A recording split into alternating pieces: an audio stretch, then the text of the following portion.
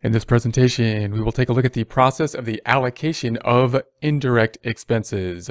You'll recall that we have a decentralized system. We're discussing a system where a company is breaking up into departments and providing responsibility for different departments. We then need to track the performance of each department, and we have two types of expenses that we're going to allocate to each department.